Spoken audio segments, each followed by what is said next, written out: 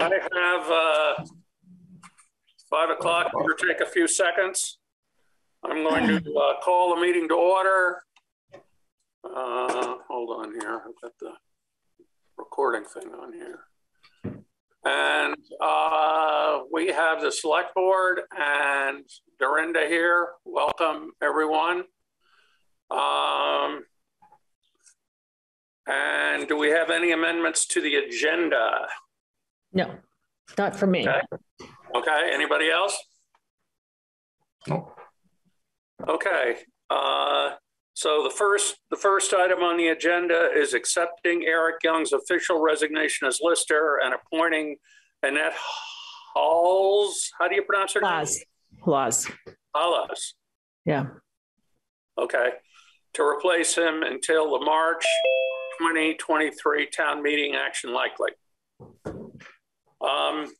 Do you want to give us, maybe you could give us, Sarah, just a little review of what happened after our last meeting when you Okay.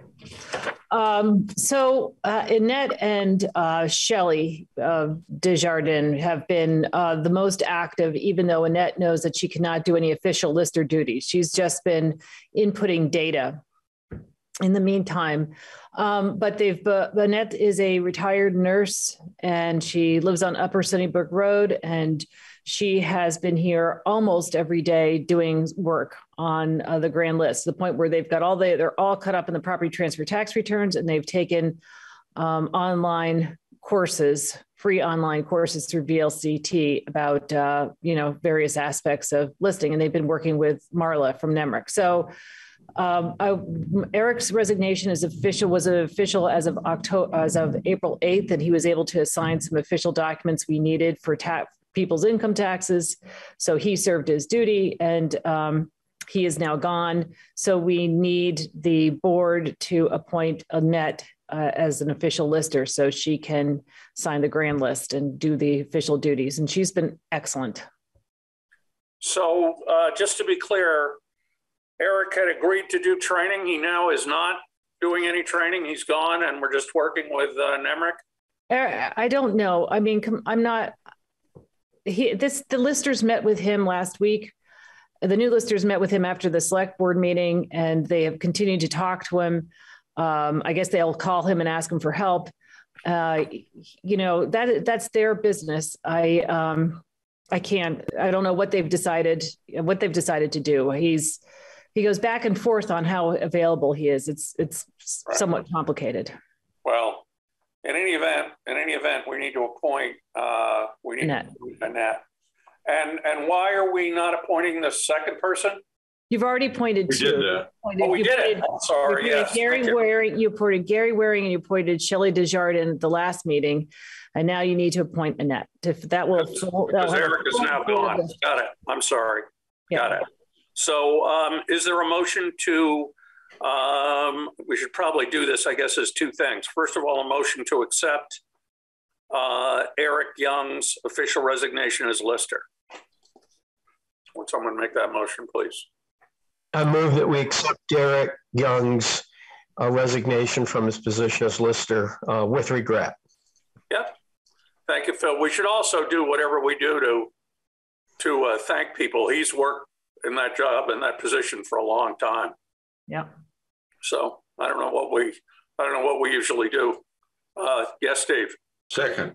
Okay, you're seconding. Okay. All those in favor of accepting Eric Young's official resignation, please say aye. Aye. Aye. Any opposed? Okay. He has officially resigned, and now we need a motion to appoint Annette to replace him until the March 2023 town meeting. Would someone make that motion, please? I'll move. Okay, Steve, a second? Second. Okay, thank you, Phil. Okay, all those in favor of appointing Annette, please say aye. Aye. Aye. Any opposed? Okay, there we go.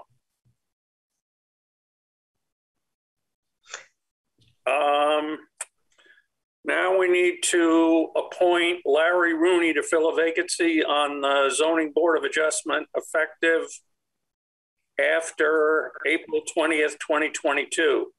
Right. And so, why?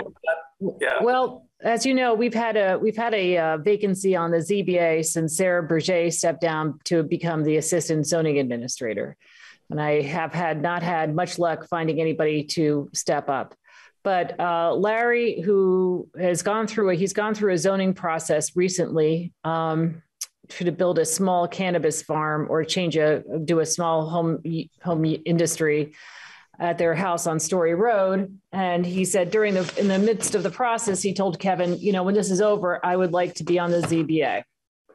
And so he has, they kind of had a technical screw up at their last hearing that it was hard getting people into Zoom. So they're just going to have a quick hearing on the 20th, which I guess is tomorrow, to make sure that everybody who wanted to be on Zoom can. And after that's done, then the ZBA will be done with their proposal. And he wrote to say that it is his 60th birthday tonight. Otherwise, he would be here.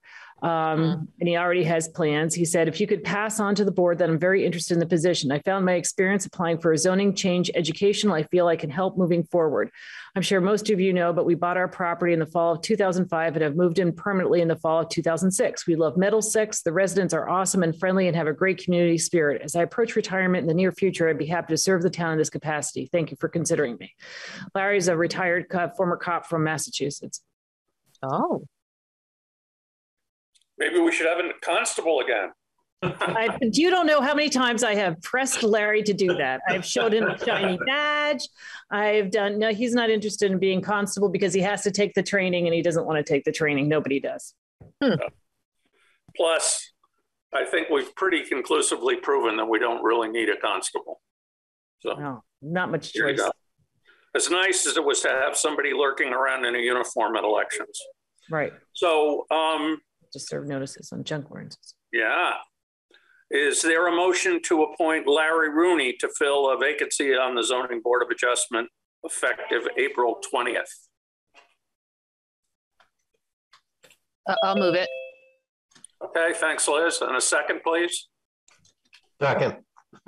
Okay, thank you, Phil. All those in favor of appointing Larry Rooney to fill a vacancy on the ZBA effective April, it's actually after April 20th, right? So it's right, after April 20th. Effective April 21st. Okay. Please say aye. Aye. Aye. Any opposed? Okay. Thank you. Is Todd here? I don't see him. Yes, I do see him. There he is. Oh, hey. Hi, Todd. Welcome. Hi. I'm a little early. I'm a little early. Is that all right? Yeah, and we're a little ahead on our agenda, so it's actually perfect. Okay. Your timing is perfect. So you want to talk to us about perhaps renting or buying the old fire station behind the town hall for use as a wood shop with a retail component. Yes. So with that, you're on. Welcome. All right. Well, thank you. Well, I'm a woodworker. I build cabinetry. Primarily, I do furniture components as well. But I bet 80% of what I do is cabinetry, such as kitchens and bathrooms and that sort of thing. I'm currently located in Northfield and looking for a bigger space. And I've been looking at the old firehouse for a few years now. And thought, gee, hey, this could work. So I would move my whole business into the firehouse and create a retail space on the second floor, which I currently don't have. So it would be actually pretty good for me to have that kind of space upstairs. And yeah, I think the purpose of this meeting is to get a sense from the town if you guys are interested in that or not, and go from there. Yeah. So you've been through the building. You know what it is. Yeah, I've been through it. I've been through it. I want to say 2 or 3 years ago, and then actually last month I went through it again. Okay. Yeah. So the two things that I'm aware of that could be problematic is there is no heating system in there right now, which you probably know. But the other issue is, and I'm not certain about this, but I believe the fire escape, which was the secondary egress from the second floor, is kaput or severely impaired. I'm not sure about that, but before you occupied the second floor, you'd have to make arrangements for a secondary egress, I'm sure. So could you rehab the current egress? Or are you saying I don't know. I haven't looked at, I walk by that building and a shiver goes down my spine. So I don't spend a lot of time studying. There used to be a metal fire escape, but I can't remember does anybody know if it's still there, and if it is still there, is it serviceable? No idea. Because I think it was sort of falling off the side of the building a few years ago. Yeah. So I don't know about that. And I guess the other question for me is just the issue of, and I know they're all over Vermont, but woodworking shop in a wood frame building is often not a great thing. And I don't know what I don't know what you have or would have for dust collecting systems and sawdust collecting, all that stuff. Yeah. That make it right. I think my vision for the dust collection is actually building a closet, if you want to call it that, to house the dust collection system on the exterior part of the building somewhere. And this would allow for easier transfer of the waste out of the shop into, let's say, a dumpster of some kind. But I could also soundproof it. So the dust collection would. I'm sorry. I was just going to say it also needs to be, if it's of wood frame construction, needs to be fireproof with a double layer of sheet. I mean, I'm not sure what the latest rules are, but there is the opportunity for spontaneous combustion, as you know, especially if it gets wet somehow. So anyway, I think in the past our position was that we were willing to entertain or think about any reasonable proposal, but it's been a while since we've talked to anybody about this, so I don't know how other board members feel. We certainly have not followed through on our commitment to tear the building down, so. Right. It's still there. Right. Yes, Dave. Okay. The one thing that I would say, first thing that came to mind is that, first of all, I'd like to see something done with the building. However, I think we should, from my perspective, I think we should figure out what we're doing with the town hall before we move forward with anything there. Uh-huh. Sorry, I'm not very clued into the town hall's news or what am I trying to say? What are you trying to figure out with the town hall? So we're in the mode of trying to figure out there's some problems with the existing town hall that need to be resolved. Yeah. And the question is, are we better off to renovate our existing town hall, sell our existing town hall and build a new one somewhere else, or move into another building somewhere else? And we're right in the early phases of doing that. That said, I don't know. I hear what you're saying, Steve. I mean, we could, I suppose, consider entering into some kind of short-term lease, but that probably isn't the best thing for you, Todd. I certainly wouldn't expect you to go in there and do renovations if you only had. No, I mean, if it were, to be honest with you, if I were to do this move, I would eventually like to own the building. So that's not impossible, I don't think. But the challenge is we now have a shared septic system and a shared water system. So we'd have to figure that out. And the other concern there, which is a concern, all the time, is just how the parking, retail operation, if there were people there on the weekends, parking wouldn't be a problem. But during the week, parking definitely could potentially be a problem. Right. I mean, I don't there doesn't have to be retail. There doesn't have to be retail. I just thought that might be something you guys would be interested in, myself bringing a business to the town and have a retail component. Well, but I don't have to. I mean, I don't currently do retail at all. Yeah. You know what I mean? I don't need to. But or is it just, excuse me, do you have employees or is it just you? Yeah, I have 2. So there would likely be 3 vehicles potentially?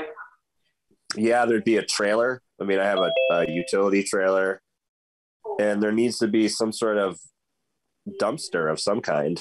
Not huge, not like a roll-off one, just a small, 6 yards, I think they hold, something like that. Yeah. Nothing big.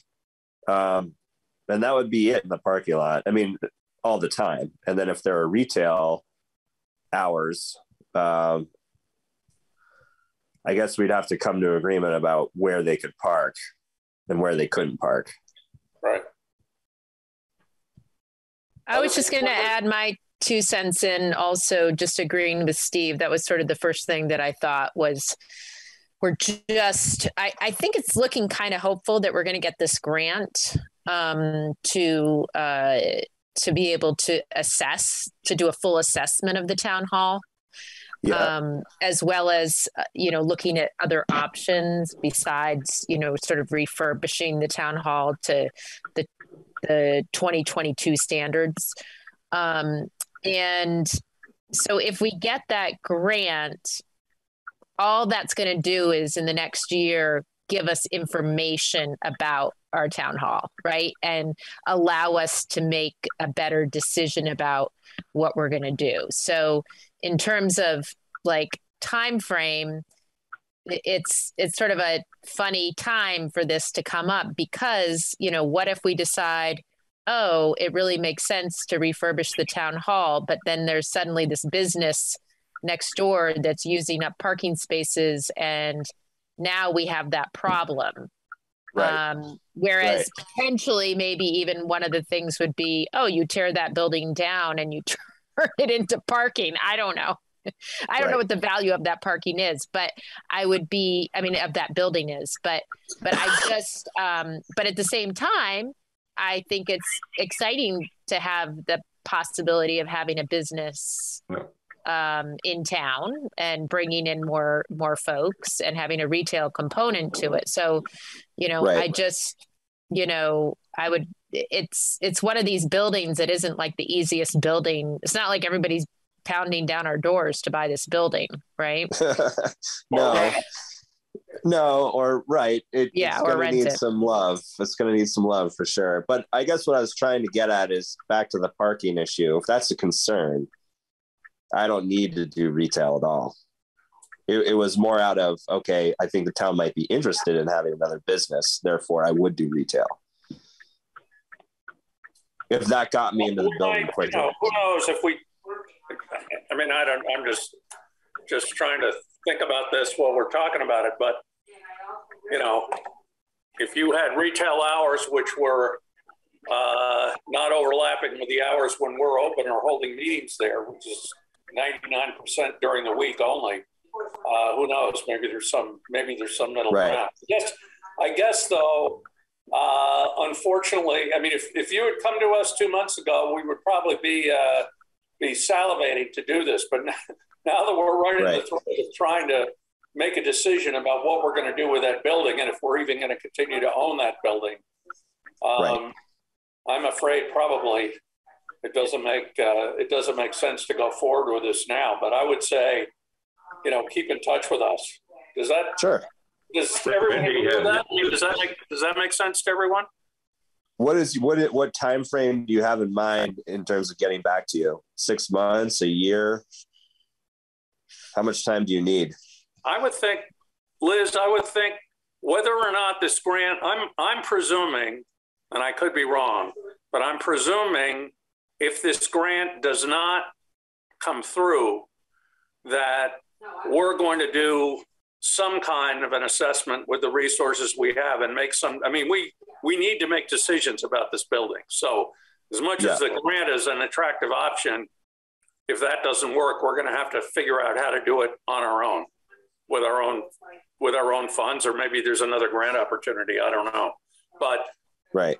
I would think, Liz, do you disagree that in a year we should know what direction we're going in? I think 6 months is too short, but a year, I think is. Yeah, I think 6 months is too short because it's, even if we get the grant, we'll know in June, which is fairly soon. And then we would, have a certain time frame. And I would imagine it would start, in the summer to start actually doing the assessment. But again, this is nothing about like making any changes to the building. It's only about reviewing the building and other options for a town hall. And so, even if we decided to like do something, it wouldn't be until probably at the earliest town meeting, we might vote on something as a town. If we're voting on something like, I mean, it would be a couple of years before anything actually happened to the town hall is really what it boils down to. Okay. I would think we would know in a year if we're renovating the town hall or moving into the state police barracks or building a new town hall somewhere, we would know in a year. Okay. I think you're right. That would make sense. So I'm sorry about this, Todd. It's very nice to meet you. But nice to meet you too. Keep in touch with us and keep your eye. I will. I'm sure whatever action is that occurs about the town hall, it'll be on the town website and publicly available, and you can reach out to us anytime to see what's going on. Like I said, if I don't see any big changes there, I'll be sure to contact you again if I don't find something else. Okay. Okay. Great. Thank you very much. Have a good evening. You too. Bye.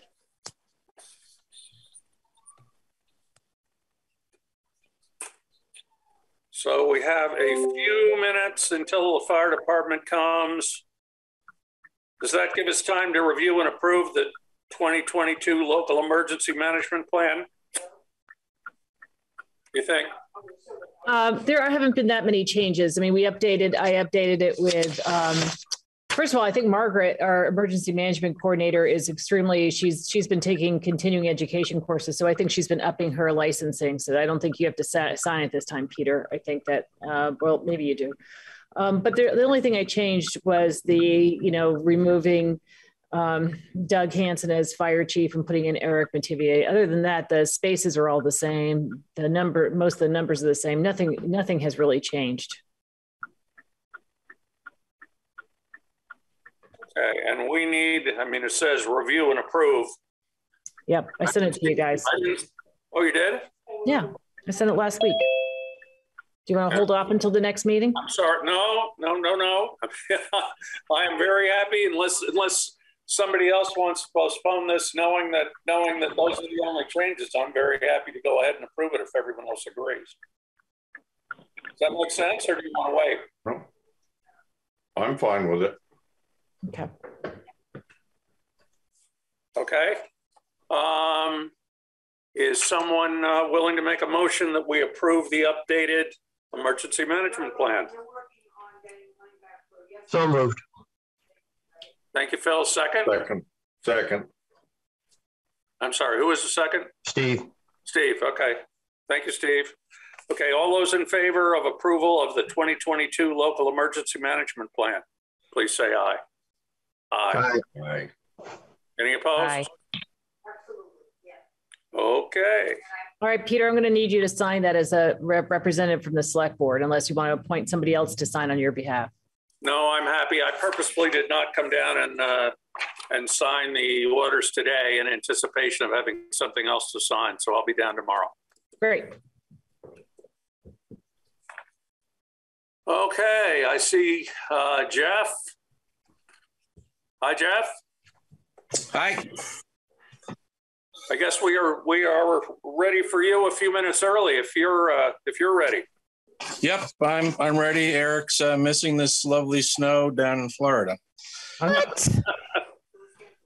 So, as far as calls, I'll listen to the select board meeting. Oh yeah. Yep. Is there power yet? They're saying like 3 days. With the Discord. Good job. I don't have it printed out because I haven't had power all day. As far as calls, we have had 4 fire calls this month. Average has been a little over 3 per call. We've had 11 fast squad calls. We haven't had anything unusual to purchase or repair in the last month. The next month, all our vehicles will be scheduled in for annual inspection and servicing. We did have our drawing for a raffle on Friday evening, and I'm still working on the final numbers for what we got from that.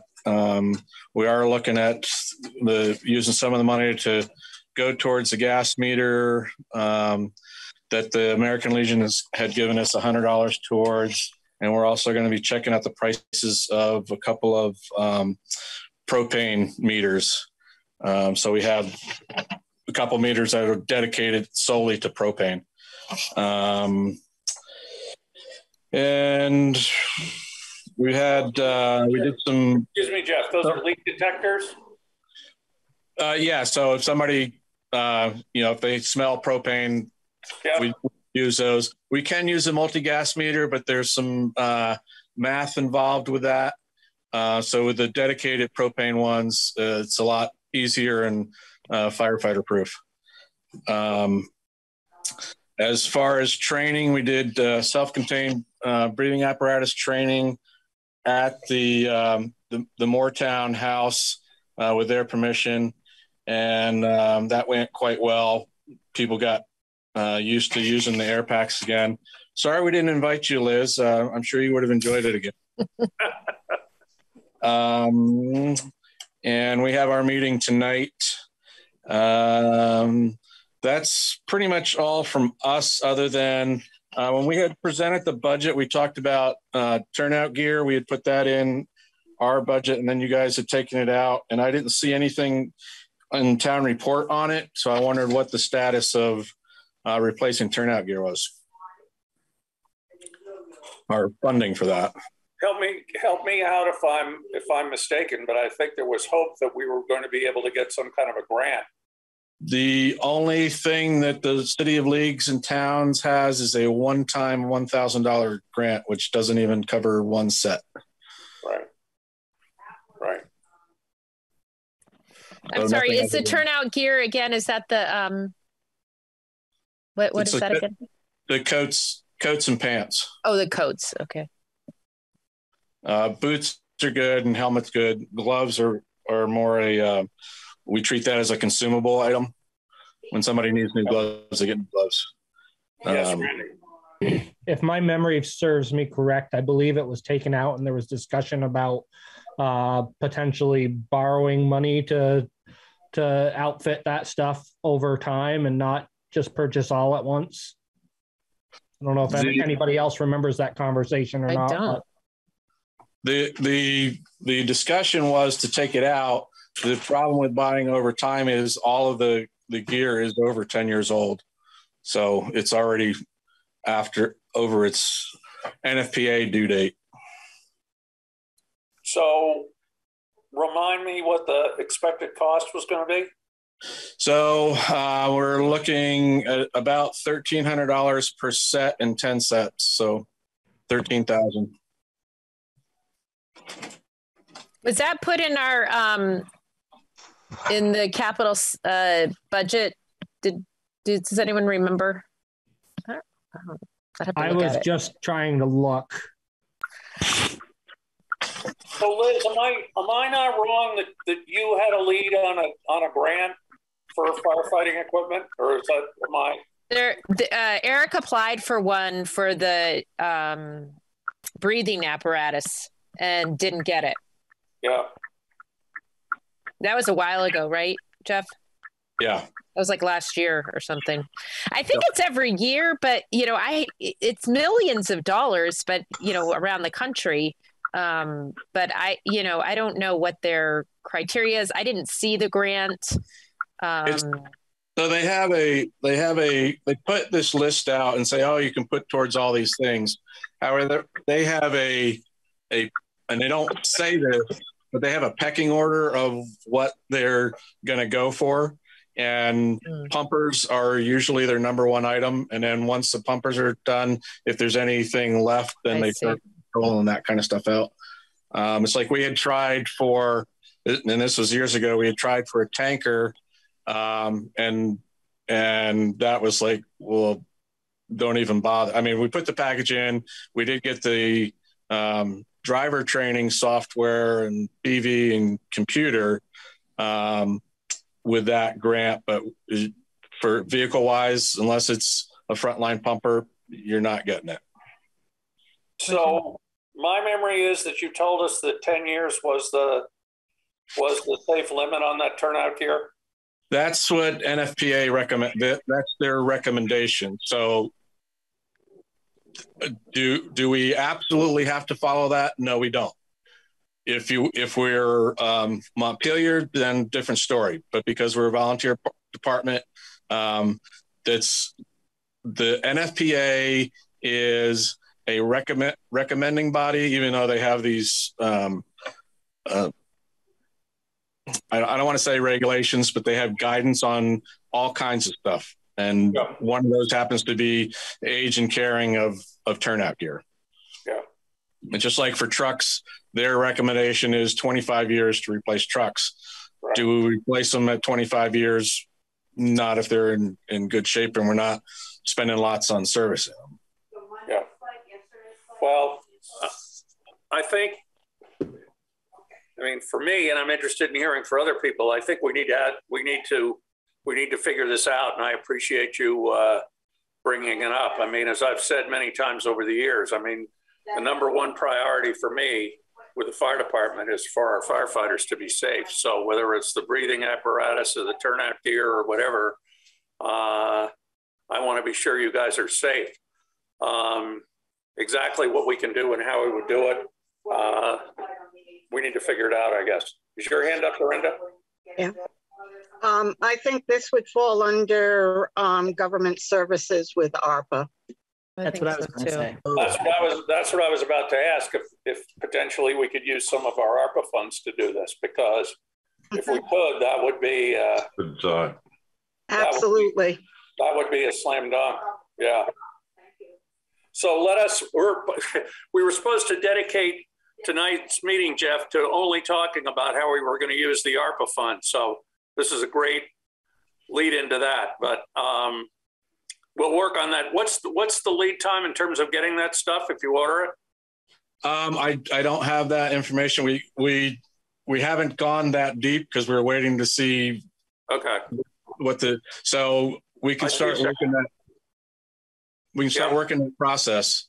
Okay. And then, okay. Well, let us think about this and work on it a little bit. And at the same time, why don't you look into what the process would be with all the supply chain stuff? Might take a year to get the damn things, heaven forbid.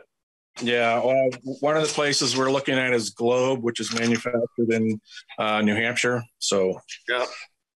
Hopefully they can get the textiles, which I think they use American-made stuff. So, but yeah, there could be. Well, all I'm saying is let's get going on it, and I appreciate you bringing it up. Yes, Sarah. I'm just saying that Scott Isham has had his hand up. I don't know if you can see that icon. can't. Yeah, there he is. I see him. Yes, hey, Peter. sorry. Yeah, we were talking. You were talking about you'd have to put it up to a town vote if you couldn't pay it back in a year, and what you had recommended is buying the turnout gear, all of it, but paying it off within, I think, a term of like 4 years, if I remember right. At one of the meetings, you were talking about that. Okay. Yeah. Thank you. I mean, the good news is if we're able to use the ARPA funds, they're sitting there in the bank ready to go. So that kind of obviates the need to do that, I think. Okay. Thank you for reminding us.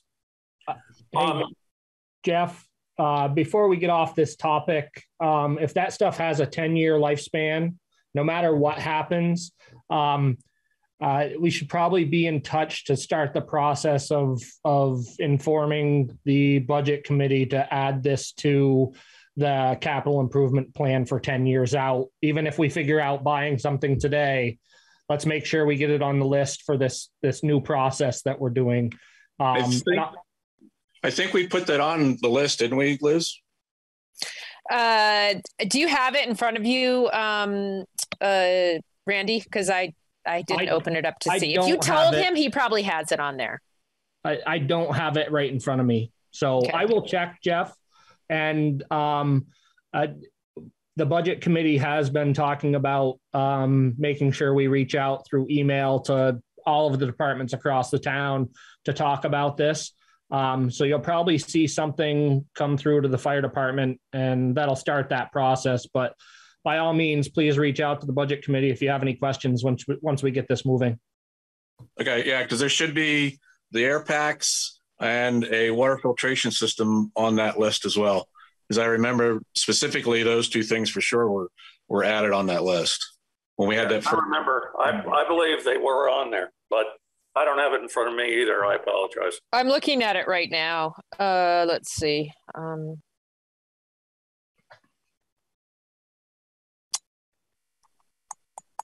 This was the fire department, right? Yep. So we have protective gear. This says $2,500 a set and 5 to 10 years useful life. And then it says estimated replacement cost $16,000. So that actually goes closer to what you said, 16 times 10, right? Well, I had said 13 times 10, but yeah.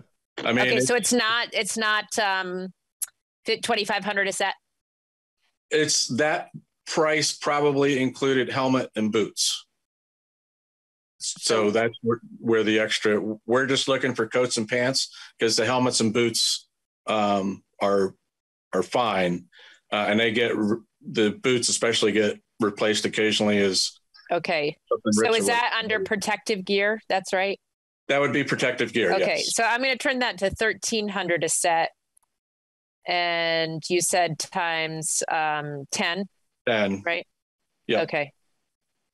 And that actually shows as a 2021, like to replace it in 2021. Right. So I'll work on getting pricing.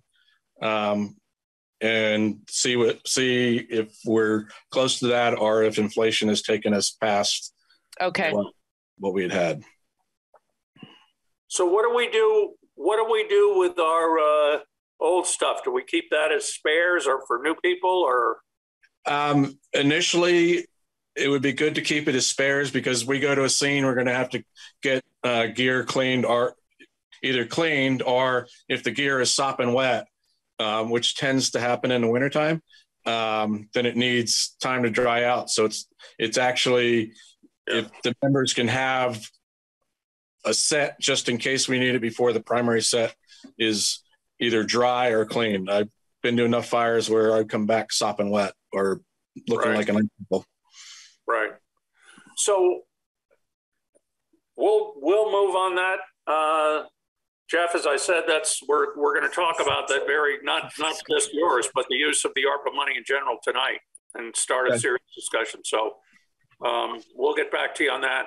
The other thing I want to do is make sure that we talk about and have a plan for for moving forward with our potential, I'm calling it a merger of our two organizations. And I guess what my suggestion would be is that we will put together a proposal for how that should work, what exactly is required. And I think it's pretty simple, but to figure out what it is. And at the same time, if you guys would come up with a list of any concerns or issues that you have potentially going forward with how this could work, so we can start walking down the path of figuring this out.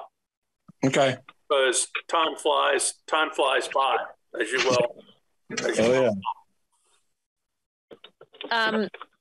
I just wanted to say something before I forget, Randy, that in that workshop that I took about capital planning, they're suggesting that you put in a 4% increase every year. So just when we're thinking about 10 years down the road, $13,000 in 10 years is going to not be 13,000. So the formula, I don't know what that is, but I'd have to. Those trusty old compound interest tables again. Right, exactly. Where's my slide rule when I need it? I know there's an Excel formula for it. Anyway, that's a point well taken. I was actually thinking about that in one of the meetings. I was thinking, if a truck costs this amount of money today, it sure as hell is going to cost more in 7 years. So yes. And I don't know whether I don't necessarily think we just use the same plug number for everything. I think depending on what it is, we try and do the best projection that we can, even knowing that it's obviously a projection. Anything else for Jeff this evening? Anyone? Okay, Jeff, thank you very much. Okie doke, and we just got power back on. Hopefully your lights come back on. Mine are on. They just came back on. There you go. The generator down at the station was working today, so we had power down there. Good. Perfect. So, all righty. Okay, thank you very much. Bye. Sure. Bye.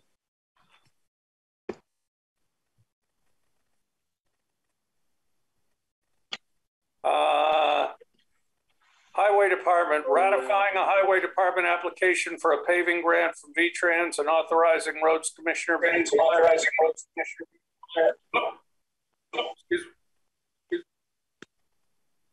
Excuse me? I just muted him. There you go. Oh, okay. Ratifying a Highway Department application for a paving grant from V-Trans and authorizing Road Commissioner Vic Dwyer as signatory. Action likely. Victor, you're up. Yes, sir. They, yeah, we got the application in last Friday. Really, all we had to do was put the application in, and any signing can be later. If you want me to sign it, I'll sign it. And is the amount urgent? Not as urgent as once thought. Okay, and the amount is the same as what we were approved for last year? Well, this. I don't. We're just applying for a grant. We don't have to have all the information in right now. We haven't had. This is for Shady Rill. Oh, okay. Yeah. I thought you were talking about the paving grant that we had already approved for. This is a new one. New one from in Shady Rill. Okay. The estimator came over, and EJ Blondin, and I think only the increase in price was only $7 a ton. So that may sound like a lot to you, but that was very encouraging. Yep. And what exactly is it? The whole paved section of Shady Rill, or the lower section, or the upper section, or what are we talking about? The upper section. Okay. From the town garage up? Yeah. Yeah. But Yes, Sarah. I just need some clarification. So this is a paving grant from V-Trans to finish off where the road crew left off, which would be from the highway department to where the dirt happens at Molly Supple. Is that right? And how much is it for, Vic? That's to be determined. To be determined. Okay. And when would you get the grant? Do you know? It would sometime this year. We would be told whether we were eligible or not. How many? We can be told that. I mean, the possibility is we won't get it because we just got one. Right. I know. I just want to get into the minutes that it's a grant for a certain amount and when you would be able to use it. But that's okay. It's from that part that you guys didn't get to do when you repaved the other part of Shady Row Road. Okay, thank you. Potential is a key word. Potential. Okay. And Rick, you guys are working on the plan for the paving grant that's already been approved for Center Road, right? We haven't yet. We haven't got time yet. We haven't found time. Yeah. Okay. Okay. Do you have anything else for us while you're on the hot seat?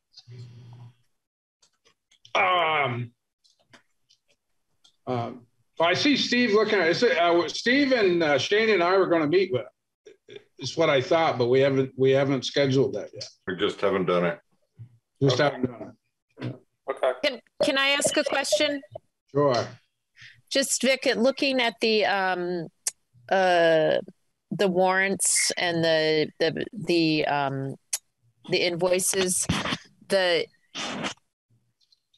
how far off are we in terms of the money we were spending on this road repair? Like, how much extra do you anticipate that we will have spent this season on mud, on just this getting us through? $75,000. Wow. Okay. Thanks, Vic. That was the answer you didn't want to hear, right?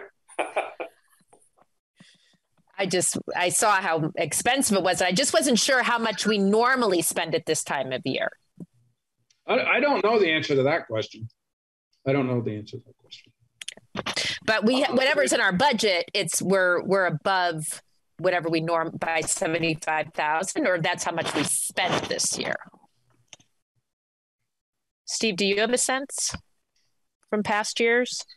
I don't think we're going to be 75,000 above what we normally spend, but okay. It's way above what we normally have. This hasn't happened in a long time.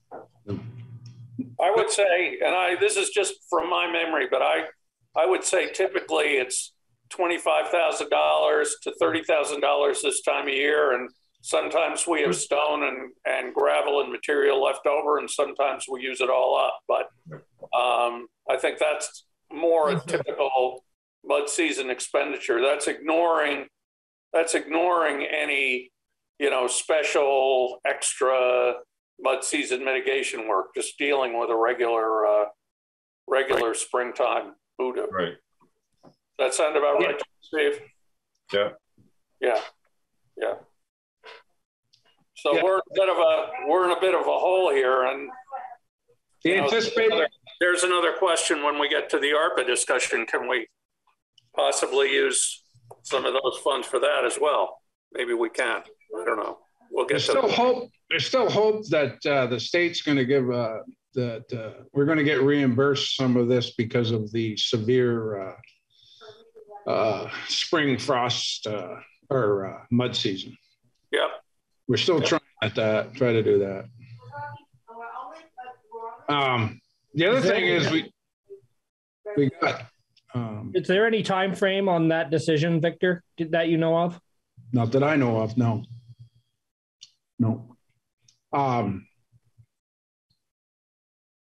The other thing is we got. I think the best way to say it, we met with Shane and I met with Jim Ryan from the A&R municipal road grant program. He's the one that oversees like the stone fill and sediment basins and seeding, weeding, all that stuff to stop erosion going into the joining brooks. And somebody turned us in for Baldock Road. And we met, it was a week ago, last Monday, I think it was the 11th. We walked the entire road and he showed us what he wanted, his wish list, and he wanted us to hydro seed everything and then go back and make the adjustments, put in stone fill, put in matting where it would possibly help, lay the slopes back, which the ones he wanted would be out of sight of our right of way. Probably not a problem because most of that was on Baldock property, and it was thought that they wouldn't mind us doing that. But anyways, he said that he didn't know whether they were going to find us or not. And we thought that we were all set, or Shane thought he was all set because of the connected sections were the ones that he did. But in reality, if it's not a connected section, it comes under that standard for highway and bridge projects specifications, and that's the document that we signed in right after town meeting that we will do. So if one doesn't pick it up, the other does. But due to the weather conditions we've had in the last week, we didn't hydro seed it. We're all set to do it, but the reason given that we didn't do it last fall was because the truck that we used ended up down at Bootsy's, and we couldn't get parts for it. And I think if you remember, or maybe you don't remember, we didn't get it back until like December. And by that time it was too late to hydro seed. So anyways, we're going to do that just as soon as the snow melts, I guess. Probably if we're negotiating a fine by dealing with their concerns and problems and getting them taken care of might make them more sympathetic towards not fining us. Yeah. He didn't come out and say that was going to happen, but he did mention it. He wasn't sure whether it would happen or not. Yeah, let's hope it's not an issue. Right. Anything else for Victor, anyone? Okay, thank you, Vic. Yep. So we have, we need to go into executive session for two matters, which are listed on our agenda. Is there a motion to go into executive session? I'll make the motion to go into executive session. I guess I need to state that it's the VSA 313 to discuss grievances. Yes, thank you. And is there a second, please? Okay, thank you, Phil. Wait, in that motion, Randy should specify who should attend who is not on the select board. I would like Victor to attend if everybody's in agreement with that. Okay. What about Sarah and Dorinda? I don't need to attend. Okay. All right. Okay. This is a matter that pertains directly to the highway department, and at this point, I feel like we can start with Victor and move on from there. Okay, before anyone talks, I just need to have somebody be able to call me to just say when you're going back in the meeting, or else I can actually just don't know if I can mute everything. I'll text you. I can call you, Sarah. Okay, Liz will text me. So I can just holler up. Oh, Okay. that's true. All right, that's true. Yeah. All right. So I'm going to just give me a tip. I need to put people in the waiting room. I guess we're ready back to go. So you got out of executive session at 6:46. Okay, 6:45. And we are taking no action at this time as a result of the executive session. We did probably trying to be careful and trying to be proper, get into a discussion about advertising for the road crew, and we agreed we'd talk about it out of executive session. We want to ramp up our activity, whatever that means. We discussed, or we had thoughts of trying to figure out how to use social media. The point is, we really need to find a qualified person for the road crew. So I think front porch, I think we do all the stuff we've been doing. And if we can do something more, or somebody has an idea of how to do something more, let's do it, because this is the time of year when a lot of people who typically take the winter off to do whatever they do in the winter, I always used to call it going into the woods, but they're ready to go back to work, and now's the time. And contractors are out looking for them. Other towns are out looking for them. We got to get out there and hunt. Yes, yeah. Sarah. I know that they have a big equipment show, heavy equipment show coming up. Probably that's a great time to start looking around, or maybe passing out something to because you'll have other people from other road crews from all over the place. Where's that? How to drive heavy equipment. That sounds like a networking event for Shane and the guys, because didn't they just sign up for that?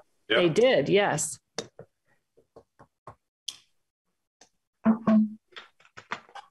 So do we,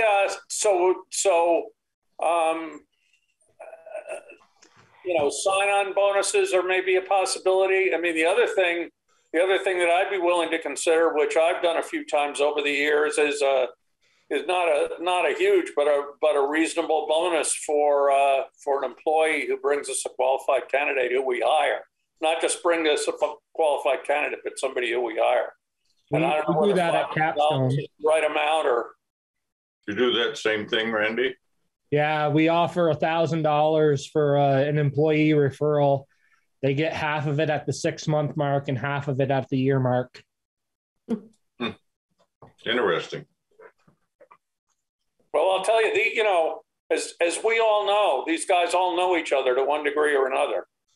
And I don't know. I would bet that 25 to 30% of the existing crew technicians in our department have been hired in that manner over the last 3 years. Wow. And we've had an ongoing ad for all of that 3 years, if not 4, that has never been taken down, and we're still short-staffed. So, to have that referral program bring in that many people that are still on staff today was huge. So I don't think that that's a bad idea. No. I think it's a hell of a good idea. I don't know how many who would take it seriously, but that's enough money to motivate someone. That's for sure. I would think. We said the same thing: $1,000 for somebody we hire, $500 when they're hired, and $500 if they're still working for us in 6 months. What do you think? Yeah. Yeah. I would support that. I mean, we need to do something to be creative to stir the pot. Victor will be out there knocking on doors for that $1,000, right, Victor? I can see him whizzing around in his electric car now. Well, put pictures on telephone poles. Want it. No, seriously speaking. I don't know. I don't mean to be facetious. I think we seriously need to think outside the box on this, because what we're doing clearly is not working. Seriously speaking, Peter, I think that might happen within a week's time for you. Nothing that I'm going to do, but I bet that will. The part, okay. Well, somebody taking the town up on that offer. Okay, so we should make sure, and Dorinda would want us to make sure that that was in the minutes. So is somebody willing to make a motion that we do that? I would make a motion that we offer a sign-on bonus for an employee referral, offering half of it at the 6-month mark and half of it at the year. Or did you say sign on for when they get hired and half at the 6-month mark? I don't know, whatever the right way to do it is, but I don't want to pay for somebody who, I think that makes sense. You got to put some money in their pocket and say, thank you very much. And hopefully this works. And there's another $500 coming. I like the sound of that. If everybody. I just need you guys to slow down. There's either a sign-on bonus for someone to come in, or are you talking about a referral, referral? It's a referral bonus, not a sign-on bonus. That's the first step. And how much is that for? $1,000 total. So offer a $1,000 referral payment or bonus, referral bonus. Fee. Yeah. Fee. Yes. Referral fee. Referral fee. Okay. I'm just trying to be a mind reader, and it would be payable when? 50% when the person is hired and 50% in 6 months. Okay. Thank you. Yeah. Okay. That person stays on, or no matter what? How you? No, they have to be still working for us.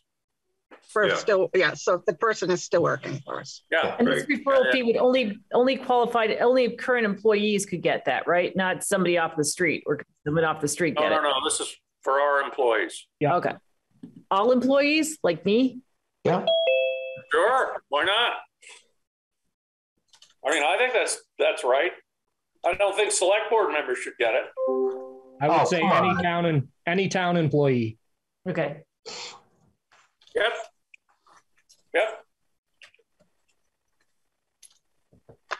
Okay, so we need to make that motion and vote on it. Okay. I will make the motion for the $1,000 employee referral fee with a payment of 50% at the time of hiring a qualified candidate and 50% as long as that candidate is still employed at the 6-month mark. I'll second. Randy. That was either Steve or Phil. I don't know who raised it first. Take your pick. Okay, all those in favor of the motion, please say aye. Raise your hand. Aye. Anybody opposed? Liz, are you still there? Yeah, sorry, my generator shut down. So now I'm just on the phone. What were we voting on? Referral. The referral. Oh, yes, I'm in favor of it. Okay, thank you. Thank you. Okay. Review of Steve Martin's email to the board, annual highway department boot compensation procedure, action possible. Steve, you're on. Well, I sent that out after that last meeting. I didn't get it right out when I wanted to, but I finally got it out. Anyway, one comment that I wanted to make was that I applaud Dorinda for keeping her eye on these things. I think that, first, I wanted to say that. I think that's extremely important, and she's always done that. And I've always had faith that, you know, she picks up on any of these things. So that being said,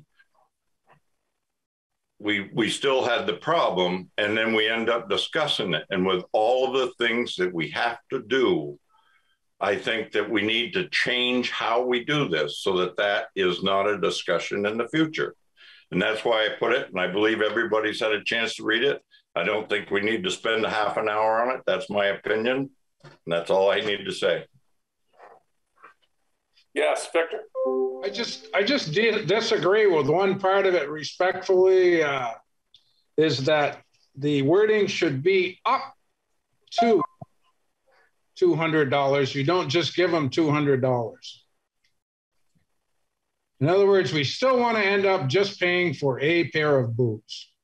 Okay, so I went back and looked at what our current revised, updated thing says, and nowhere in there does it say it's one pair of boots. No, but it should be.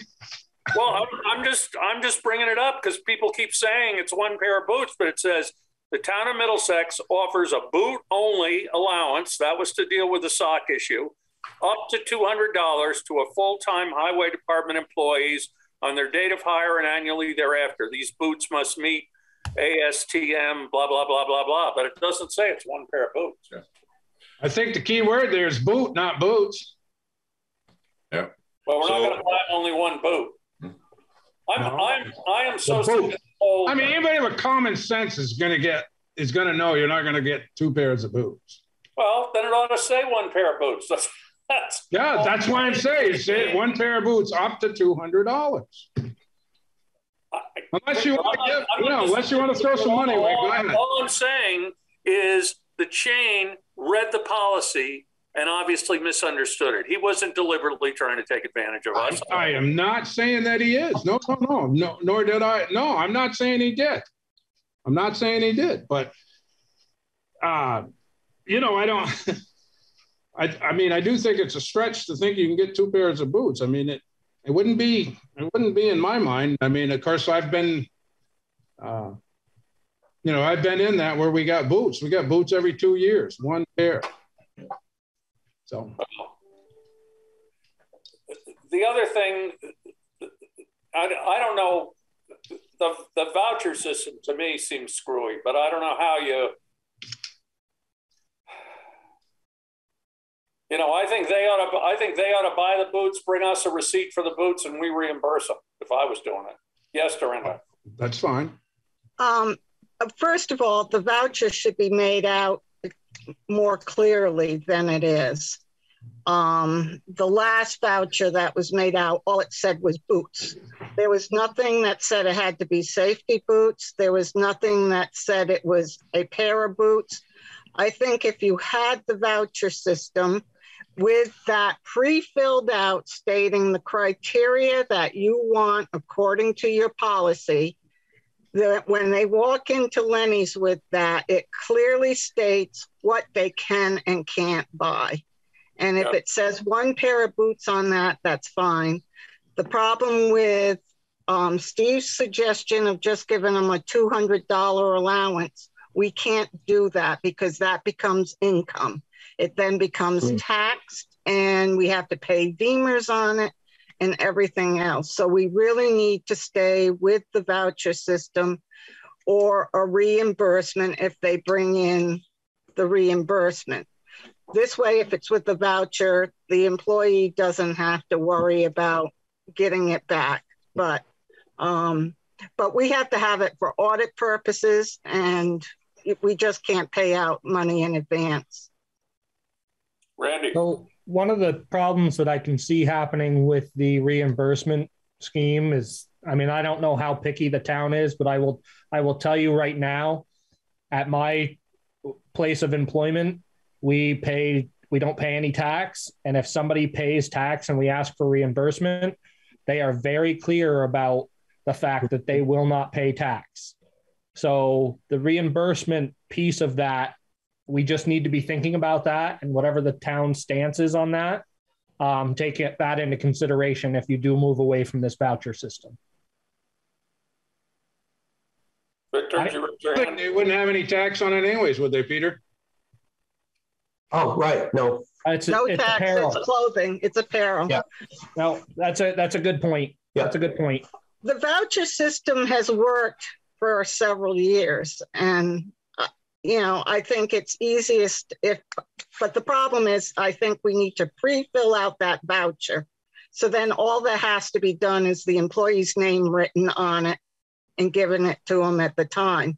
Then it's up to Lenny's to make sure that everything's within that specification. Yeah. I'm fine with that. That sounds like that could work. Yeah.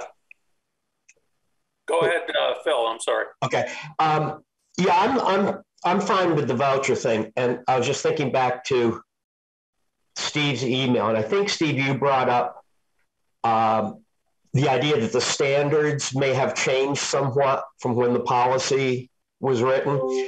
And I don't know anything about this, but I'm saying I think Steve made a good point there. If in fact there are changes and we need to look at that, then we ought to think about revising the policy.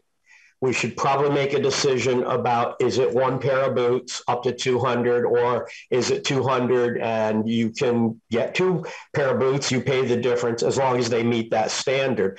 So I think we probably need some policy revisions, and then based on that policy revision, Dorinda's suggestion that we kind of have a pre-filled form and go from there. I think there's a couple of things going on that we probably need to clarify. That's my 2 cents. Well, Randy, you did some work on the standard, saying that the standard we're currently using is obsolete, or it's just been updated. So the core standard itself, the 2413, remains the same. The difference is the -11 on the end of the certification that was put in place back in 2011. Today's standard, it's the same F2413. It's just a -18 because that's the last time that they've actually revisited that certification. So the core certification really remains the same, with a few slight differences, but not enough where I don't think that is going to be the deciding factor. Okay. The town employee policy, or the personnel policy, takes it a step further over and above the certification, though, and specifies an 8-inch height requirement on the boot. So that's not part of that specific certification. The certification really deals with the compression of the toe and all that kind of stuff, impact, all that.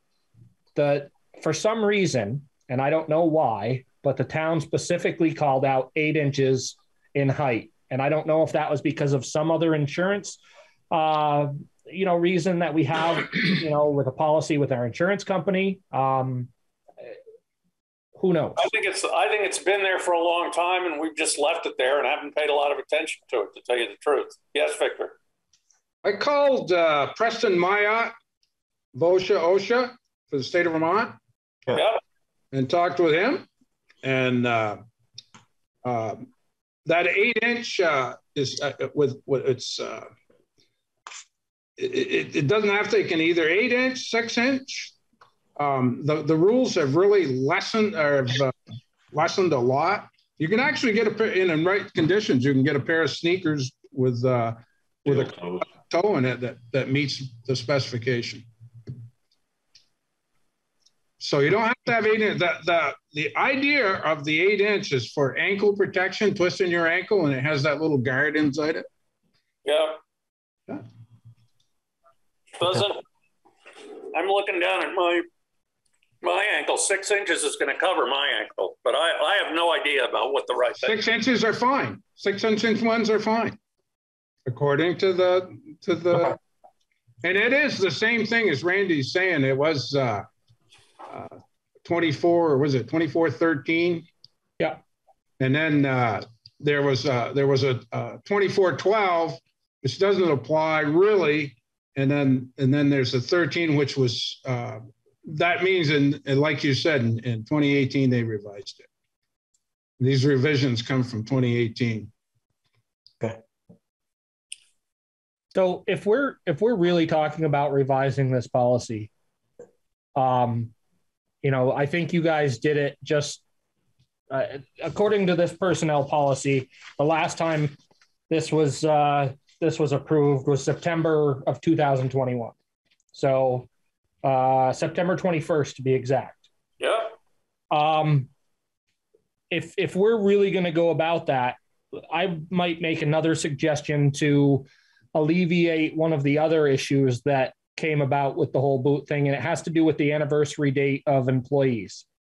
And I would like the board to think about whether or not it makes more sense to do it on a specific date, like a maybe it's a July 15th or whatever the date is, you know, coming into a fiscal year. And new employees would be prorated based on their date of hire to that at the time of employment. And then you don't have to spread out this voucher program, or Shane doesn't have to track, okay, well, this guy was hired on November 1st. This guy was hired on the 27th, you know, whatever. Very specific date. The problem with that is, how do you prorate it? You give it, let's say the guys that we're going to pay out the money in July and we hire the guy in May, he gets 25% of a pair of boots. Yeah, whatever that percentage is, they're responsible for the rest. I mean, they've got, and then come July, he gets 100% of the value again. I don't know. That seems a little tough to me to say to somebody. I mean, if it's, I don't know. I don't like that, to be honest with you. I think if we get this set up properly and it's on the calendar, I mean, it's not like we have 50 employees, right? We're talking about 3 people or 4 people. I don't think it's that big a burden to deal with that. But I think the pre-filled out voucher with the proper spec and the proper height, and specifically saying 1 pair of boots at up to $200. So we're clear on that. There's no misunderstanding about that, is what makes sense to me. And I guess in deference to your idea, Steve, I've having had some chance to think about it, and I've been trying to think about how to make this better.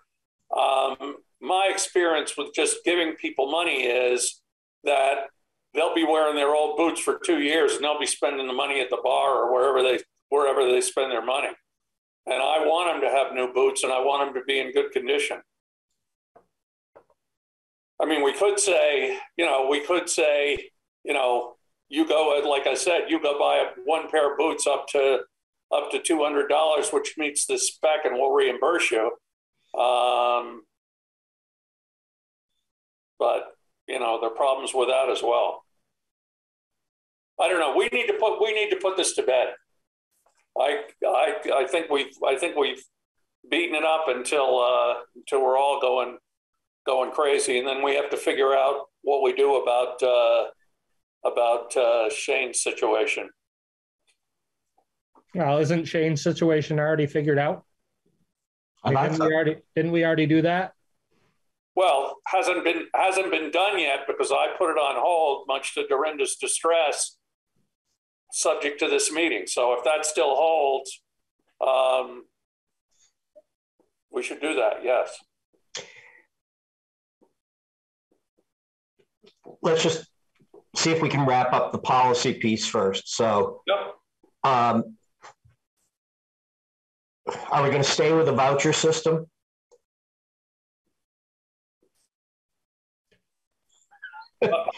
I think that's fine if everybody agrees. I do not like the idea of just giving them the money. Giving them the money, or having them buy it and then get reimbursement. Yeah. Well, I don't mind that so much, to tell you the truth. Okay. But especially with the pay raises we've given them, it seems to me they could go out and buy the damn boots. But whatever. There's one other issue, and this has probably been dealt with before. What if, in the course of performing their duties on our roads, work sites, somebody ruins a pair of boots and they've got 3 months to go before their anniversary date? Can they get a new pair of boots then, 3 months early? I'm not saying they get another pair. Randy's shaking his head no. No. The town's providing them with a set that should reasonably last through that year. If you get into that situation, then if I want a new pair, what stops me from just going out and doing something to them? I don't want to think bad, and I think that's going to happen, but I think it's more than reasonable that the town is providing it on an annual basis. These boots, quite honestly, I wear a bunch of different styles of them, and realistically, they last a handful of years with daily use. So going a year should be no problem. Okay. I just was raising it. I don't know. It's not my. Well, the other thing I would say to support that idea is, I'm sure, I mean, I don't know this, but I would imagine if it was me and I was going out to work in the woods on the weekend, guess what? I'd put on my work boots. Sure. It's not like they come to the town garage in their sneakers and put their boots on. They put them on at home. So anyway. So I just have one last question, and the question revolves around the voucher versus the reimbursement. Would there be a preference from the town's standpoint as far as, Dorinda or Cheryl and the efforts that you guys have to go through for one application versus the other? Lenny sends us, when they turn in a voucher, Lenny just sends us a bill with a copy of the receipt of what the person bought. And so we're basically writing a check to them. If we're doing a reimbursement, then we have to write a check to that person for a reimbursement for the boots. So one way or the other, we write a check. Guys, I'm sorry. I think Liz is trying to ask a question and she can't. She wants to know. She's on.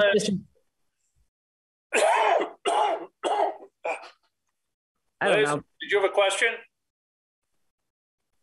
She said she does not think that we should do reimbursement. That's what she just texted me. She's having a hard time, I don't know, getting in. That's it. Well, who would like to make a motion on this wonderful subject?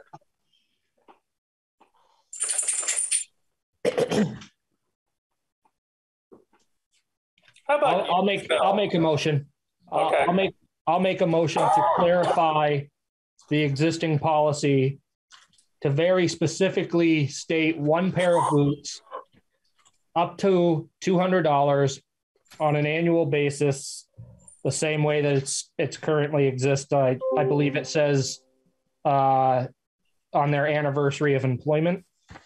Doesn't say one pair of boots though. It should say one pair of boots. That's what I'm saying. I want to very specifically call that out in this policy, and that's the change that I would make to this policy. As long as we're doing it, do we want to change the reference number to the dash 18?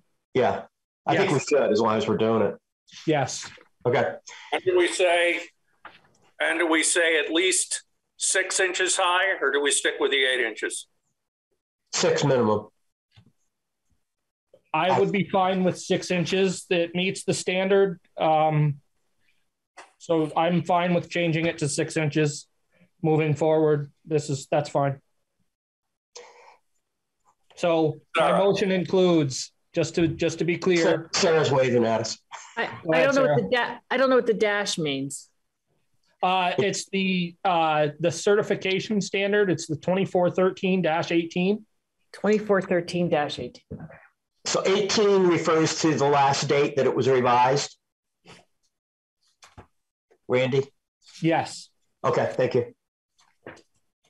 Okay.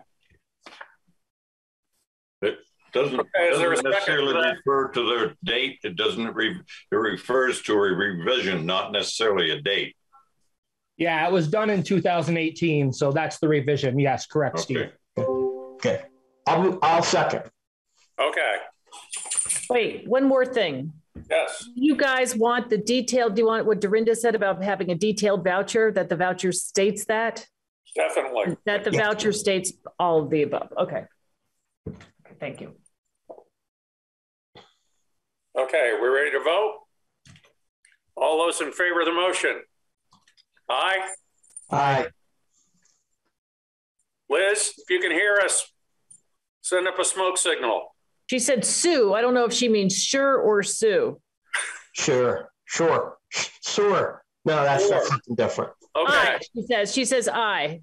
Okay. All right. Thank you. So now,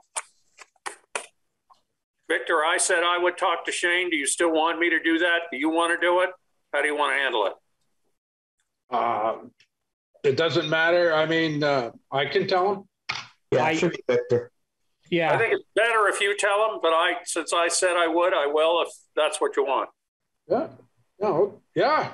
I mean, I read the minutes and it said you or me, so it doesn't matter. I can do it. Okay, that'd be great. Yeah.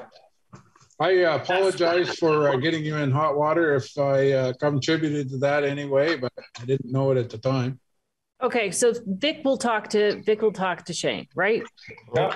Okay. Yes. Dorinda. I'd like to briefly comment on this, seeing as how my letter to the board prompted all this. And I appreciate what you said, Steve, but I do take it very seriously what I bring to the board. And it came back to me that I'm with $1 million budget. I don't know what she's worrying about $45 for. And it just seems to be, I get criticized when I bring something to the board. And I just don't feel it's right. My second part of my letter was, why was this procedure even stopped? Why didn't we go forward with the intent of what was decided by the board in that meeting? And I think, and that is coming from not as the treasurer, that is coming as Dorinda Kroll, a citizen in town. And I wait a minute, let me talk. Okay. I just think this is something that, this is not the first time this has happened. And I think this is something that needs to be addressed by the board. There's more than one issue here. And I think that I just don't feel it's right. And I was very upset about this. It still bothers me. And it seems to get brushed under the rug. And that's what I'll say. Okay. So let me just say a couple of things. And I don't disagree with anything you're saying, first of all, and I apologize for getting you upset. After receiving Steve's letter, which we all received, I agreed that I would not talk to Shane until our next board meeting and this was resolved. And you're probably correct. I shouldn't have taken that on myself, and I shouldn't have done that. It isn't that I was saying I wasn't going to do it.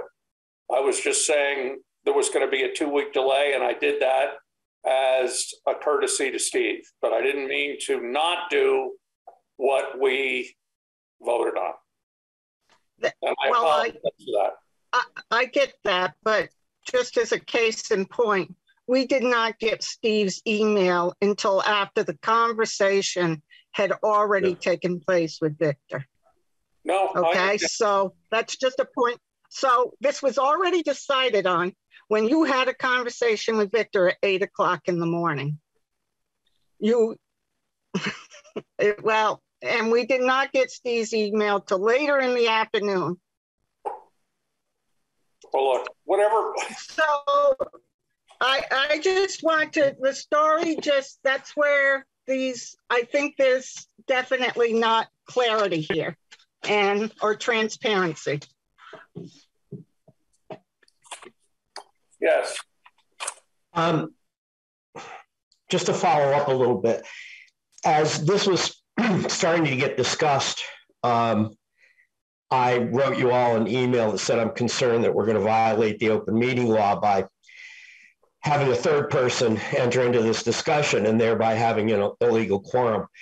And I'm grateful nobody else responded. And I wasn't meaning it to be a lecture. I just wanted to keep us out of hot water.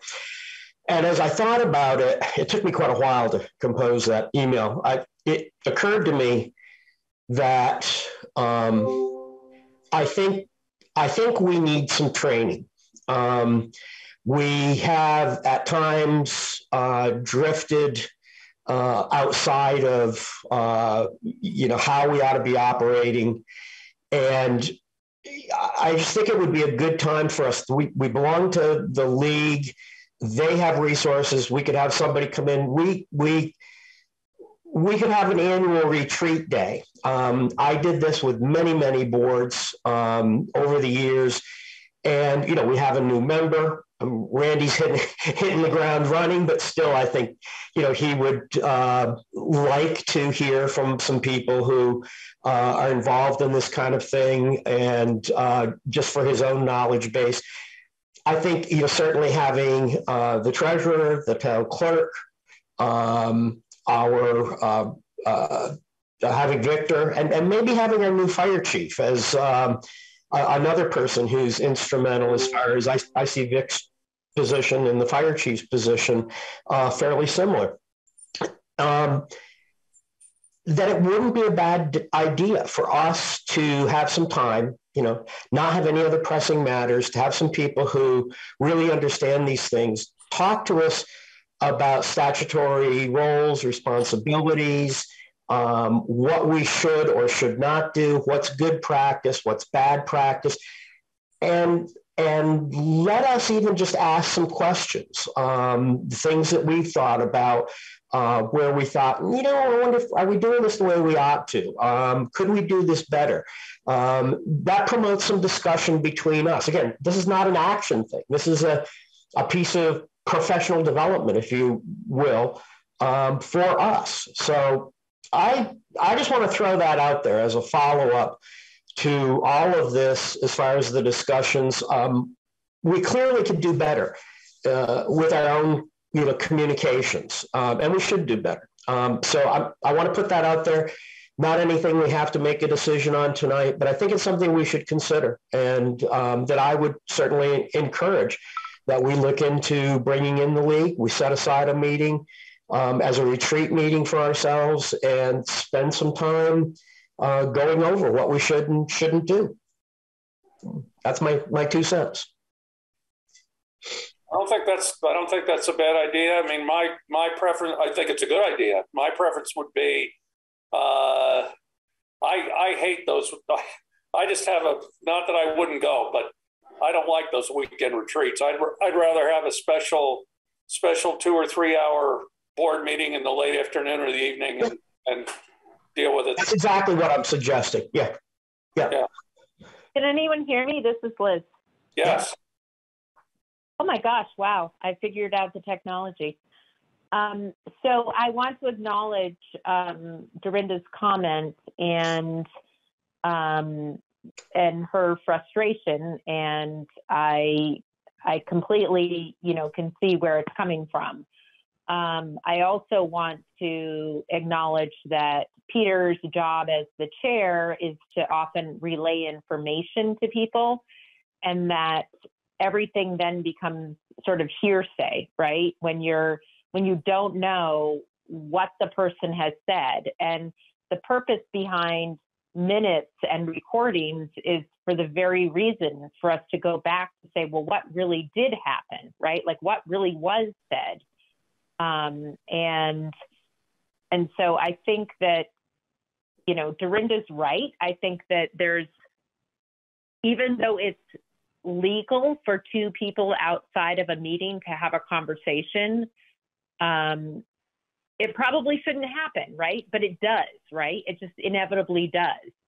And so I think it's more about when we have those conversations, if it makes sense for us to be having conversations apart from a meeting just to get clarity on something before we go into a meeting versus it's secretive and we're going to make a decision about a vote. Those are 2 very different things. And I will say from my 8 years of experience on the board, never have I ever had a conversation with another board member that was a sway of a vote.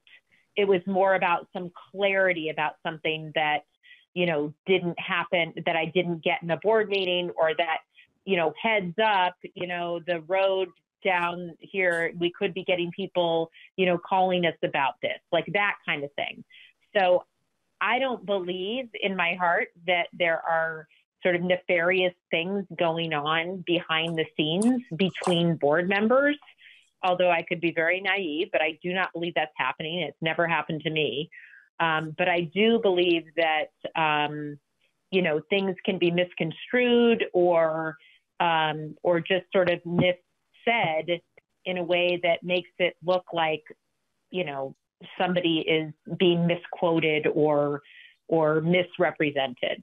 So I think Phil is right. We need to be more cognizant of that. We need to be thinking about every time we say something to someone, we need to be thinking about, is this an okay conversation to be having, right?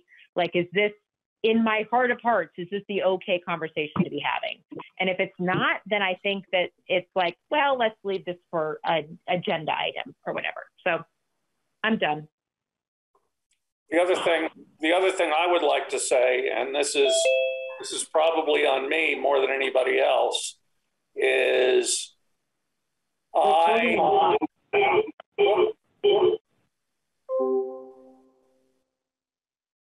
don't know what that was. I'm sorry. I don't know what that was. My apologies. I am probably the person who has had the most conversations with board members or municipal officials, Sarah, Dorinda, whoever, outside of our board meetings. I do my very best, and I'm not going to say I'm perfect by any stretch, but I do my best to convey what was agreed to or what the sense of the board was. But that said, and the reason is that many times it's things that need to be taken care of. Something that needs to be done, this, that, the other. I think it would be good for me to have clarity about when it's okay to do that and when it isn't. I mean, if I should be saying, I'm sorry, we can't have this conversation, it's got to be at the next board meeting, or we need to have a special board meeting, or whatever it is, I'm fine with that. And I want to be sure we're doing things the right way. I try very hard to do things the right way, but I think we could all improve. We can all improve what we're doing, and to the extent that starts with me, I would say, Phil or Sarah, let's see what the league can offer to us and set it up and do it. I don't think it needs to be complicated. And if there's some charge associated with that, because we're not attending one of their seminars, we're asking them to come and meet personally with us, I'm in favor of paying the fee, whatever it is. Can't be that much.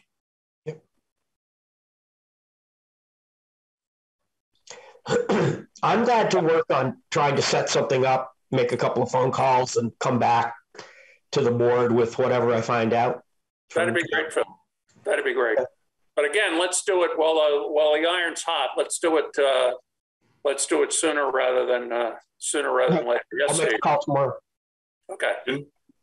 I for whatever reason, the internet dropped me and I couldn't get back in. Then I got on the phone, and then I was finally able to get back in. That was a noise, but can you just give me just a 2-second thing on what we're talking about? So what Phil suggested was that we could use some outside help and assistance to help us conduct our affairs in the best possible manner, and learn what the real rules are about what we can talk about, what we shouldn't talk about. I mean, we're all aware of the 3 board members meeting on the corner in the street and making a decision. We know we can't do that, but there are other things where we could clean up our activities. And I stated, there've been times when I've had conversations with not only board members but other town officials, be it Shane or Dorinda or Sarah, about something that needs to be done or something we need to work on or whatever. And it may be that I should not be doing that. That we have to have a special meeting or whatever the correct procedure is. I want to follow it. I want to do it the right way. And if we're not doing it the right way, we need to change. And I agree with Dorinda 100% on that.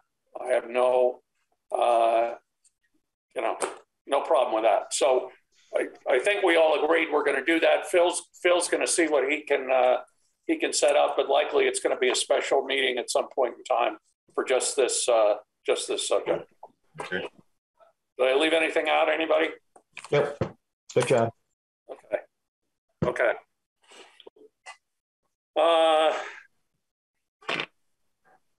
So here we are. This was supposed to be our meeting when we were going to talk about ARPA funds, and we've used up our whole meeting and more on other subjects. So I'm going to suggest, and I don't know how everybody feels about it, but I think now we need to consider having a special meeting just to talk about the ARPA situation, because otherwise we're never going to get there.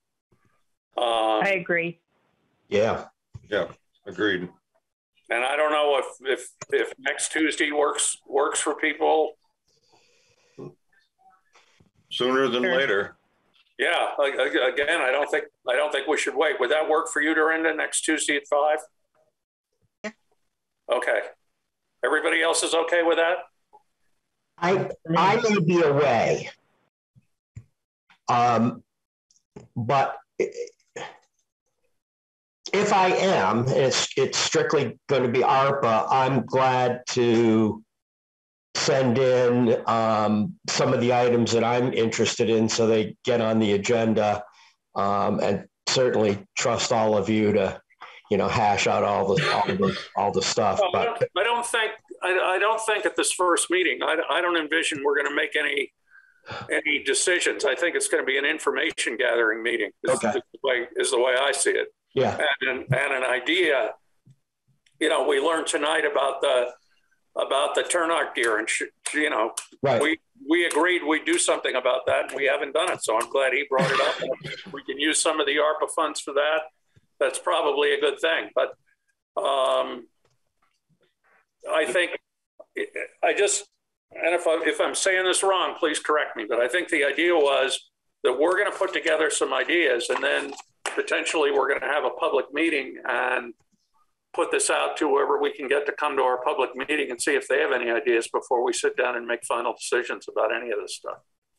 I mean, the one thing I am concerned about, and I think we know that it's September, I just don't want to lose the opportunity to get the match on the fiber situation. And who knows, right. Somebody else may take advantage of that match, in which case it doesn't matter. But if we can double the effect of our contribution, that would be a good thing.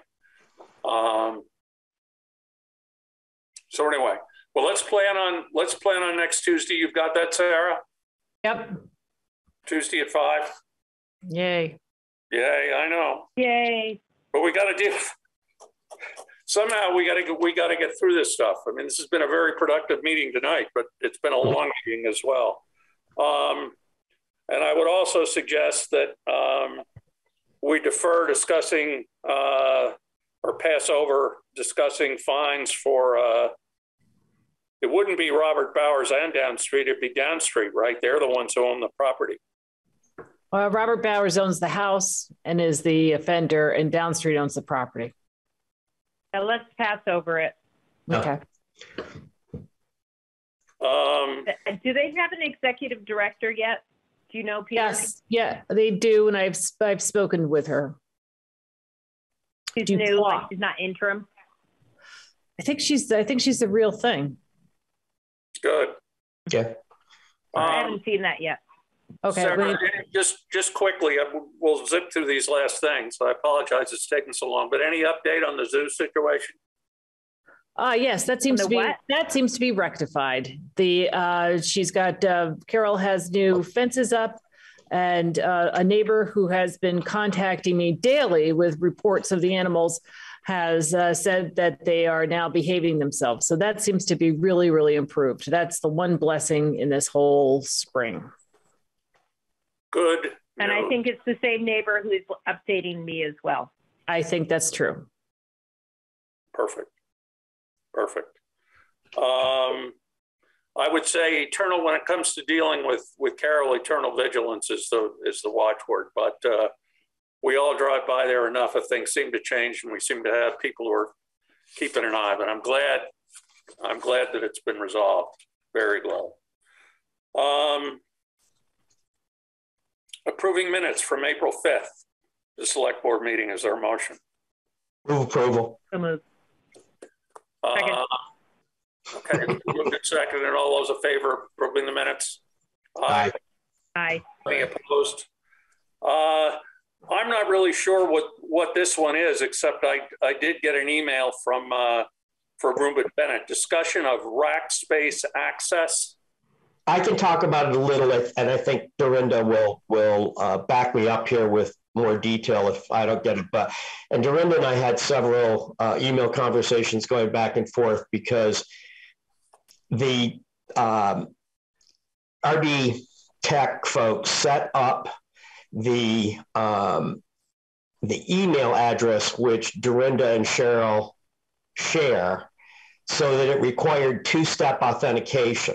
And you may remember when you first signed on, we had to do that once, but this was an ongoing thing. And then they offered several other alternatives using an authenticator. And Dorinda and I think both felt that was not really necessary in this case. They have some paranoia about it not being protected because these are financials, the things not being protected as much as they would like. Although I think I'm right about this, that Dorinda and I agreed that this is probably fine having the one-step login. So I, in fact, told them to change it to the one step. I told Dorinda I'm perfectly comfortable setting this up this way. I think we're monitoring everything as closely as we can. If somebody were to get into a system or, have a bug, we're going to catch that fast. We're in there all the time, like all day, every day. So, and it's pretty unlikely that we're going to be open this because we've got all the other protections in place. We have a very hardened network. So it was a few days before we heard back from RB Tech, but they wanted us to sign off on limiting, I guess there was like a limit to their liability, Dorinda, okay. So they didn't want to make the change unless we absolved them from liability by changing this to just a regular sign-on like we all have. And I felt, as Dorinda and I talked about this, my feeling was that the board should vote on it. It shouldn't be, me trying to represent the board or Dorinda as treasurer, that it ought to come, to us as a governing body to make a decision. So that's where we are. Dorinda, did I get that correct? Yeah, from what they told me is he can't turn off one person, that everybody actually has this double author. That's what he told me. He said he can't just turn off one. And I said, well, nobody seems to have the issue except for Cheryl and I. And I don't know if it's definitely do not have it. Randy, do you? So the budget committee email that you just set up, I've been in there a couple of times and it says that it'll only occur the first time. Right. But I went back in today and I shared that email with the rest of the budget committee, and it looks like it's requesting that again, which creates problems if my phone number is attached to the authentication process and I'm trying to share that email with 3 other folks. That's exactly what's happening with us. And I think it has something to do with the IP address. So every time you try to sign in from a different IP address, it's registered to a different IP address. And so I think that's what's creating the problem. But the only way you can get around it is to download this Google Authenticator. And I don't feel I should have to download that to my phone in order to conduct town business. And I'm sure, these other people probably don't want that either. And so it is a problem. Like I tried to get in over the weekend when this all started, and I couldn't get in because the code was going to Cheryl. Okay. Yeah. So and that's what you're encountering. I think I agree with both of you 100%. I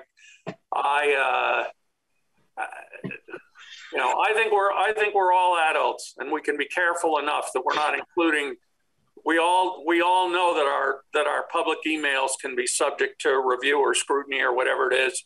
We're going to be careful what we put in there. And, you know, what is it that they're so worried about that Dorinda and Cheryl would be transmitting to each other? To be, should I pay this invoice? Shouldn't I pay it? Who cares? I mean, I don't see that as being top secret or critical information. To be clear, Peter, what they're concerned with is somebody from the outside coming in and basically hacking into the system. And the two-factor authentication. I understand. It solves that problem. Totally, but I'll tell you, I've dealt with this double authentication thing. Banks love the double authentication. If you have to deal with them, they put you in these secret emails, special upside down, inside out things. They're unbelievable. And all they're saying is, yes, I agree. I'll meet with you tomorrow at 5 o'clock for a cup of coffee. And they send it to you in some encrypted email. So anyway, I don't think we need it. And let's have a motion that it's a decision of the board that we do away with the double authentication.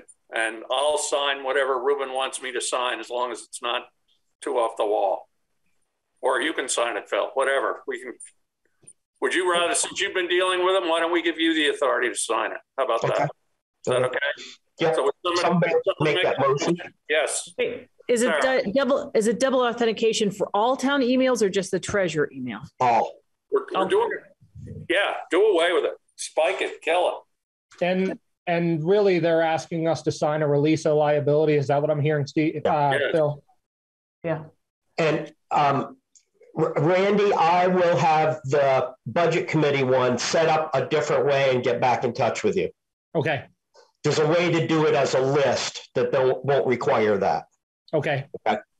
So just to be clear, Phil, just to finish this up, I don't mind sending a letter saying, you know, you've explained to us the ramifications of not having the double authentication, and we understand it's your recommendation, but we decide not to accept it. It shouldn't be some blanket release of liability. I know Dorinda, they sent us one, right? They sent us a form, an actual form they want signed. Yeah.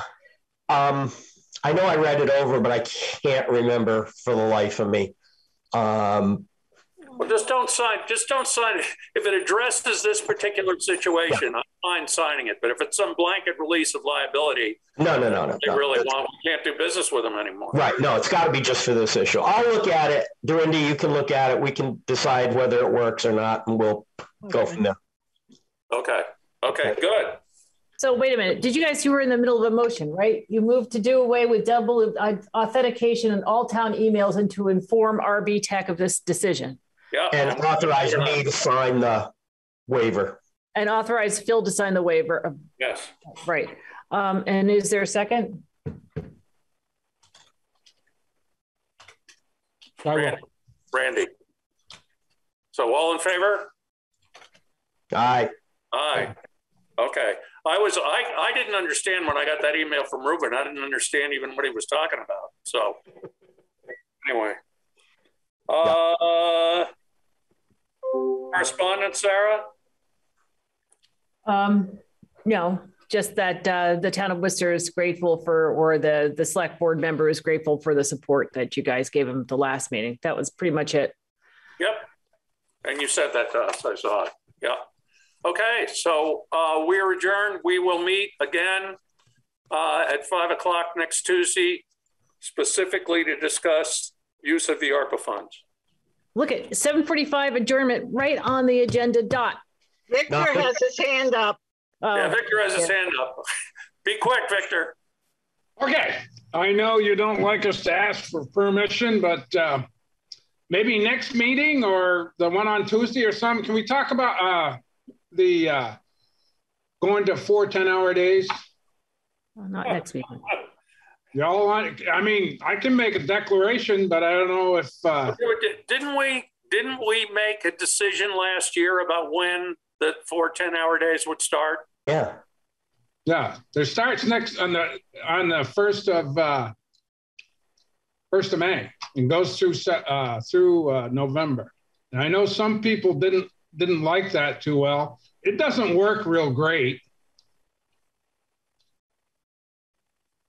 Well, Victor, what I would say is if you want to bring it up as an issue, we should discuss it. I mean, I thought we pretty well beat it to death the last time, but if it isn't if it isn't working and we need to change it, then yes, you should bring it up and we should discuss it. But the select board is would decide on it, or is that a road commissioner declaration? I only asked that because you said that we shouldn't ask for permission. We should tell you what we're doing. Yeah. Because that's a personnel related issue, I think that may be something that the select board should vote on. Okay, I'm fine with that. Go ahead, Steve. My point is you wanted to bring it up at the next meeting, and I say no, not at the next meeting. And the reason I say that, we just decided to have this strictly for the ARPA funds, and now we're going to get into another discussion. And I say no. Let's stick to our agenda and put it on the regular meeting.